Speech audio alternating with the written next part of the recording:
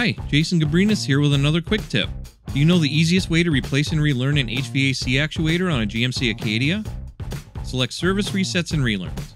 Replace Relearn HVAC actuator. Check for TSBs first. OEM recalls, TSBs, and campaigns that are relevant to this job are shown. If you have a Snap-on repair information subscription, link to repair information right from the tool. Select Air Conditioning Actuator Replace from the related search results. Scroll down and select After Repair Info to see any resets that may apply. Here you can see the preferred actuator reset procedure using a scan tool. Return to Scanner and select Functional Resets and Calibrations. Select Actuator Recalibration. Follow the on-screen instructions. The reset is now complete.